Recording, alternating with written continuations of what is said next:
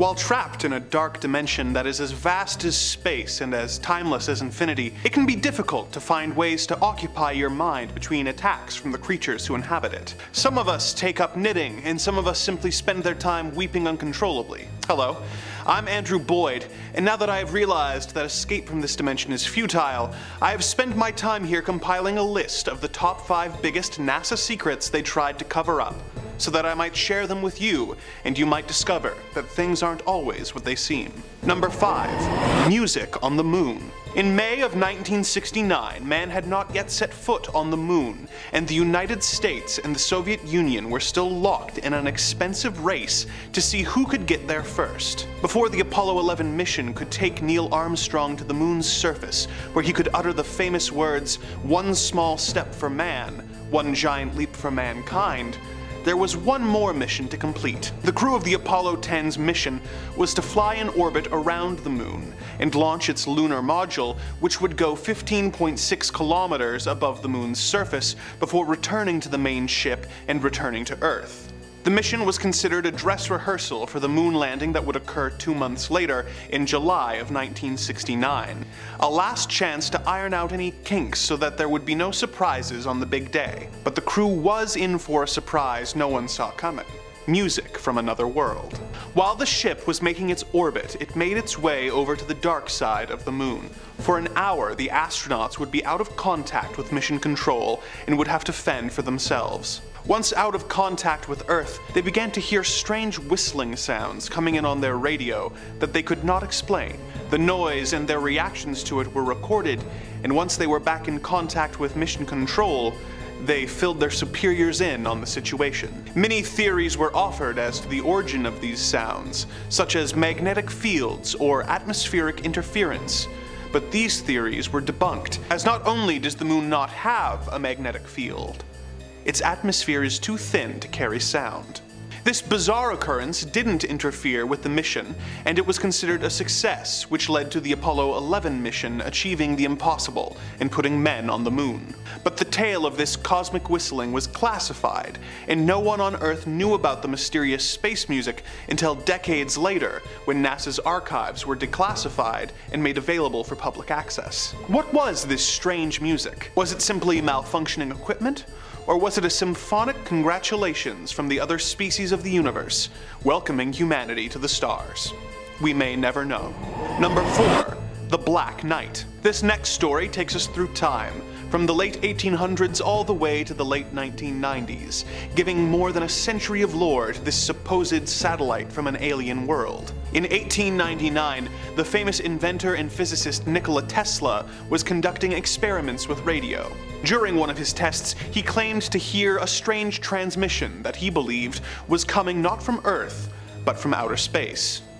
If this is true, it means that not only is Tesla the namesake for a line of self-immolating electric cars, he is also responsible for making first contact with alien life through an orbiting alien probe that had remained undetected by humanity for thousands of years. A similar story came to light in the late 1920s, when the radio engineer Jörgen Hulse also claimed to have picked up a strange transmission that had echoed back to him after a delay. These long-delayed echoes, as they were later named, still do not have an official explanation, but many theorize that they originate from the same supposed satellite as the ones detected by Tesla years before. Similar stories began to crop up from multiple sources, including a science fiction author by the name of Duncan Lunan, who claimed to have decoded messages from the Black Knight satellite, which had revealed the existence of an alien race in the Epsilon Boötis, a binary star system in the Boötis constellation.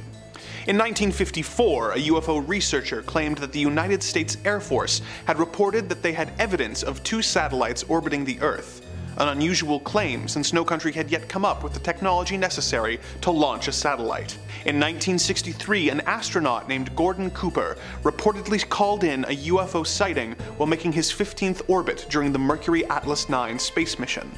However, this incident is notably missing from the official NASA mission log.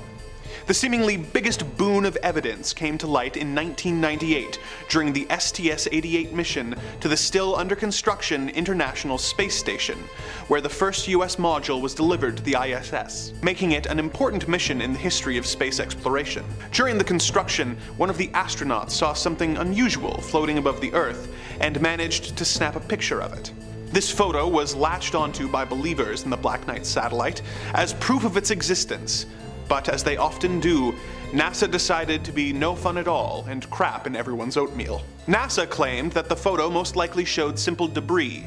Space journalist James Oberg, a man with possibly the coolest sounding job title ever, theorized that it was a thermal blanket that had been confirmed lost by the mission that had made its way into the atmosphere and gotten tangled up into a strange shape before eventually burning up. Is there a satellite of alien origin orbiting the Earth that NASA doesn't want us to know about? Or are all these stories merely a combination of technical issues and enthusiastic theorists? Perhaps this is something to debate in the comments below. Number 3. The Brookings Report. In the year 1960, NASA's Committee on Long-Range Studies partnered with the Brookings Institute to create a report for the House Committee on Science and Astronautics titled Proposed Studies on the Implications of Peaceful Space Activities for Human Affairs. Not surprisingly, when talked about in general conversations between UFO and alien believers, it is referred to instead as the Brookings Report. This section theorizes about how the public would react to the discovery of alien life, and how it would affect society, and how the decision would have to be made on whether or not such a discovery would be made public. Some choice passages are as follows.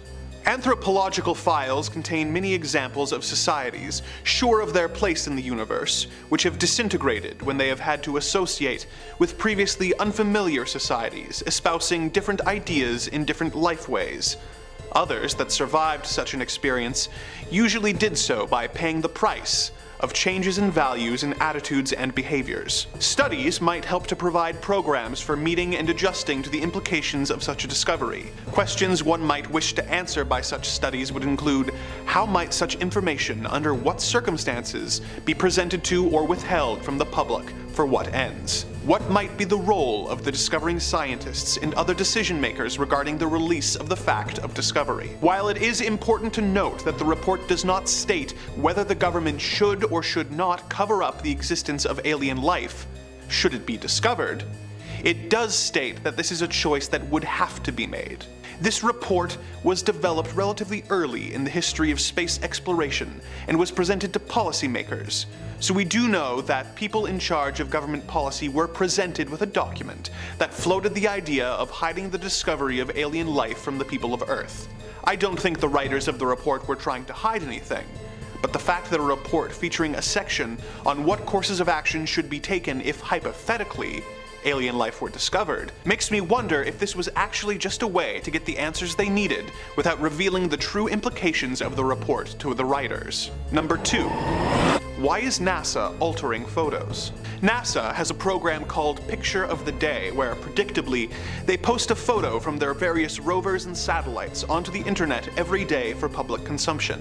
One day in late 2014, the photo they posted was a picture taken by NASA's Cassini orbiter of Saturn's moons, Dione and Titan. It is a stunning photograph, but one internet commenter found something he did not expect when he downloaded and adjusted the photo. While adjusting the contrast and brightness of the photo, he found that it revealed a huge object behind one of the moons that was giving off a rainbow-like aura. Even more disturbing, he saw the photo had been altered with black markings covering whatever it was behind the moon, proving that NASA had altered the photo before posting it. He took his claims online where they started receiving some attention, but before long he received a comment from someone he was not expecting. The person who had edited the original photo. A NASA employee who explained that the photo was not edited to try and hide any alien craft, but to make up for the technical limitations of the Cassini orbiter as it photographed the two moons. As she explained it, Cassini takes color photos by snapping 3 sequential photos through red, green, and blue filters. In the time that separated the 3 frames, Dione moved, so if I did a simple color composite, I would be able to make Titan look right but not Dione, or Dione look right but not Titan.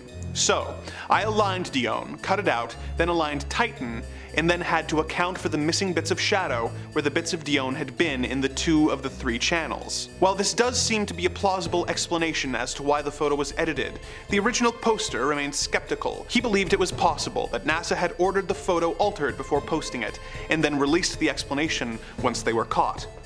Of course, one could argue that if NASA had taken a photo that featured a UFO, and they didn't want the public to know about it, they could have just not posted the photo at all, rather than trying to Photoshop it out and hoping that no one noticed. Number 1. What is NASA hiding at the North Pole? In 2016, a researcher came forward claiming to have proof that NASA was trying to cover up something at the North Pole. He provided older satellite images that seemed to show some kind of crater or hole at the top of the Earth. He believed that this was evidence that supported the hollow Earth theory. The hollow Earth theory claims that underneath the surface of the Earth is more land, as well as a central sun located in the center of the Earth. The claimant says that these photos of a hole at the top of the Earth, first seen in satellite photos from 1968, may not be definitive proof that the Earth is hollow, but the hole's omission from subsequent satellite photos does prove that there is some kind of entrance at the pole that NASA is trying to hide. Many explorers have tried to reach this area hoping to prove the theory's validity, but many of them did not survive the journey, and those who did came back with stories that simply cannot be taken seriously. One group claimed that the hole was real, and that once they managed to lower themselves into it, inhabited by a small race of creatures. The explorers kept their distance but reported seeing some kind of factory in the distance that seemed to be running all throughout the day and night. Stranger still were the emissions being generated by the factory, as whatever was fueling it was giving off a smell not dissimilar to ginger. Not wanting to push their luck, the explorers took photos and came back the way they came, but when they checked their cameras, they found that some kind of magnetic interference from the pole had wiped their camera's memory cards. They came forward with these claims, and NASA firmly denied that their claims had any validity, saying that the explorers were simply mad or looking for attention. However, another government agency, NORAD, has been more forthcoming about what is happening at the North Pole, and released a report stating that it is a consistent site of UFO activity. Every year around the winter solstice, they've reported a small flying craft exiting the North Pole and traveling around the world at super speeds, seeming to visit every country on Earth in just one night, before returning to the pole and not being seen again until the next year. What is this strange craft? Is it traveling around the Earth in order to spy on its people? Is it friend or foe? What is the purpose of the bright red light shining at the head of the craft? Is it connected to the explorers' stories? And if so, why has NASA not come forward to us with information? Hopefully I will see you again, so I can regale you with more tales of the macabre and the mysterious, here on Top 5 Scary Videos.